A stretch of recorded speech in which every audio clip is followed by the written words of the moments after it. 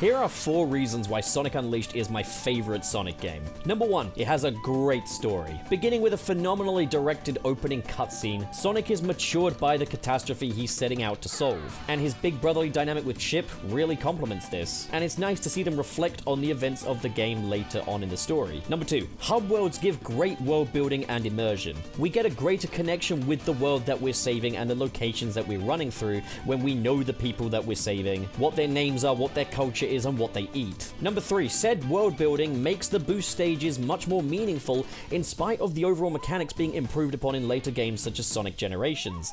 Number 4, traditional Sonic gameplay feels more like a set piece among the Werehog and RPG elements such as hub worlds, but the boost gameplay being as spectacle driven as it is complements this. There's less of it, but it's more intense, and those are my top 4 reasons why Sonic Unleashed is my favorite Sonic game. Check out my full video on it over on my channel.